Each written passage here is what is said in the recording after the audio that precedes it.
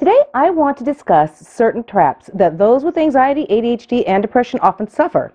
If you stick around, we'll be discussing what to do when you get caught in these traps. PanicAttackRecovery.com. Hi, I'm Lynette from PanicAttackRecovery.com. We're a collaboration of former sufferers helping people with panic attacks, stress, anxiety, depression, and ADHD. As mentioned, I want to discuss the traps that those with anxiety, ADHD, and depression often suffer. Here are some examples of such problematic thoughts. Telling yourself something like the following: because I've been anxious most of the day, I may as well accept the fact that I'll be anxious all day and not bother to do anything about it. Or, because I've been lazy or unfocused much of the day, I may as well not try to motivate myself to do something. Variations of this type of all or nothing thinking are very common traps for anxiety and ADHD sufferers. They can become self-fulfilling prophecies because the more you believe these thoughts, the less likely you are to challenge them, and you end up doing exactly as predicted.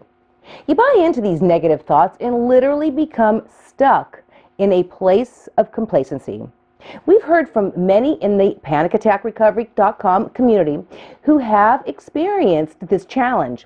Fortunately, we know many people who were able to develop healthier habits rather than being held in the clutches of self-defeat.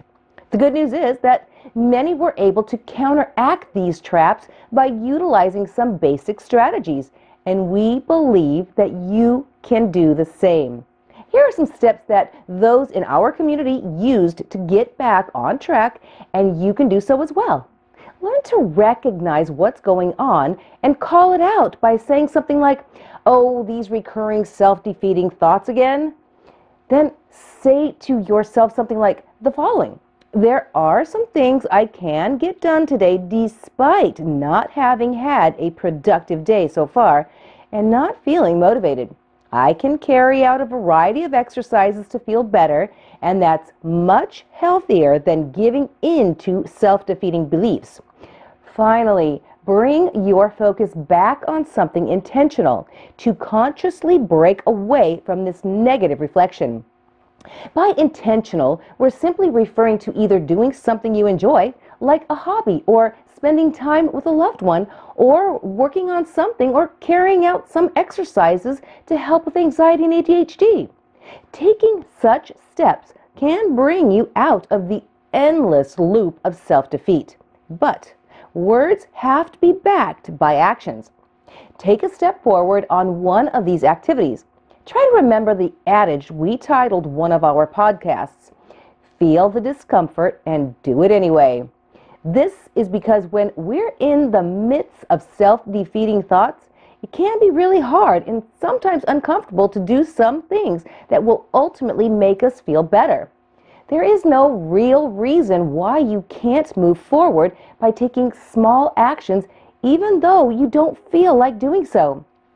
Feeling the discomfort and doing it anyway is really a key concept because often when you are feeling defeated, you might not even feel like doing those things that you normally enjoy doing. So, you have to push yourself during such times. Learn to approach these challenges with a better attitude. Remind yourself that longer-term happiness today is brought about by being intentional in the moment. By taking these simple yet effective steps, you can get back on track and free from the clutches of the self-defeating loop. We hope that you'll give these suggestions a try. We hope that you've enjoyed this latest video and look forward to presenting a new video next week. To make sure that you don't miss out on any of our content, please click on the card on the upper right corner of this video and subscribe to our free newsletter.